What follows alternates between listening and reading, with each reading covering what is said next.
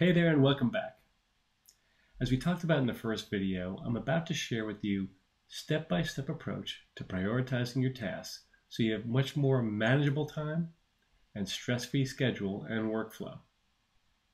Now, if you haven't already watched the first video, I highly encourage you to do that right now.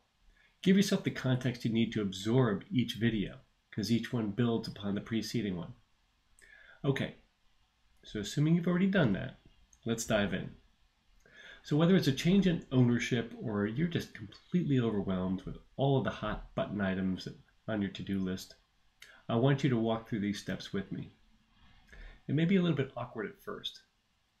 To adopt a new process may not be easy, but once you make it a habit, you're going to find that your workflow becomes natural and effortless and sets you up for long-term success. And because you'll be seeing tangible results along the way, at work and at home, you'll want to keep this thing going on for the rest of your life. Step one, take responsibility. The first step in anything I teach at Eversmarts is for you to take 100% responsibility for everything in your life, including this ginormous to-do list. Now is the time for you to step up and strap in and resolve to get your arms around all of this stuff, no matter what. Once you've made that commitment to say, this is it, then you're ready to move ahead. Step two, estimate time. You've got to review your list and determine how much time each one is going to take to accomplish it. Whether additional resources are necessary, like delegating to members of your team, you've got to calculate all of that stuff in very, very quickly, but right up front. As we spoke about in the very first video, you're only one person. You can only do one thing at a time effectively. No multitasking. You have a finite amount of time and energy, as well as a finite budget and finite capacity of your team as well. So by estimating the amount of time things will take before you get started, will actually allow you to block time chunks right on your calendar so you can focus your energies on completing the tasks as effectively as possible. This also allows you to assess how to best prioritize any other task that comes your way, and they will be coming. Step three, get buy-in. By this I mean get the buy-in of your asset manager, the property owner. When you've got more on your plate that's due today or sooner than you've got time for, you need to get some direction. Schedule some time to sit down and review your task list and say, if you want these things done, all due today, which is most important for you?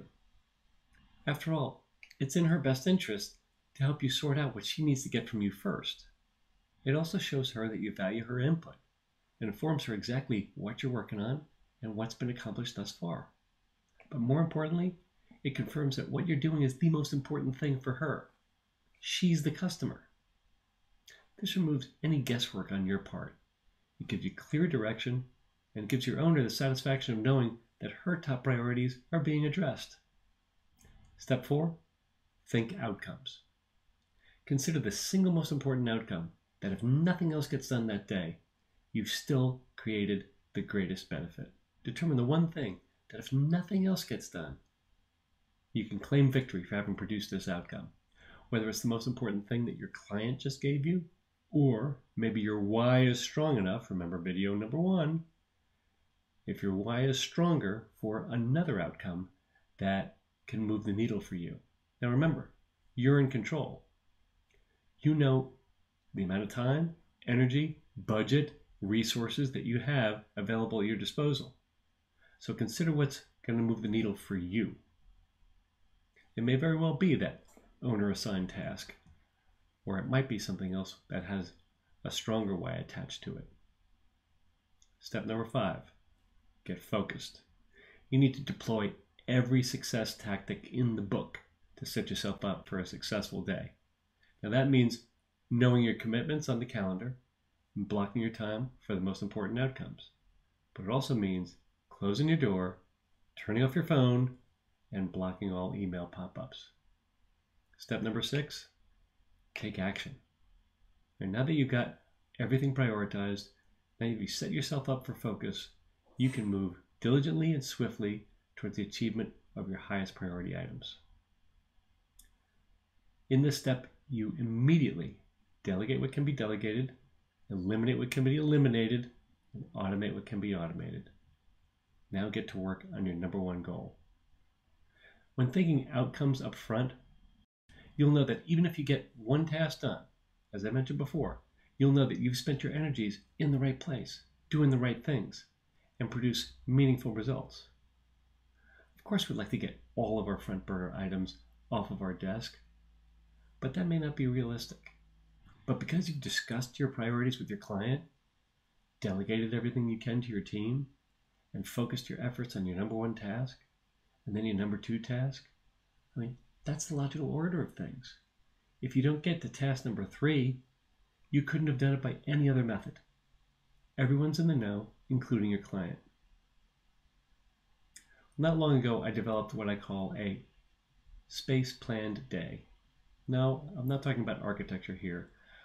I'm talking about the space I was planning was my time on my calendar and the space in between the commitments. Once I was able to prioritize my task list, the space plan method allowed me to schedule them in the context of my life priorities. It addresses the immediate and urgent, as well as the long-term important ones that need to be addressed continuously. Would you like to see the space plan day and learn how you can create one for yourself? I hope so. Well, that's what I'll be sharing in the next video, where I'll also be addressing how you can use this method to plan what matters most of professional and personal importance. I'll see you there.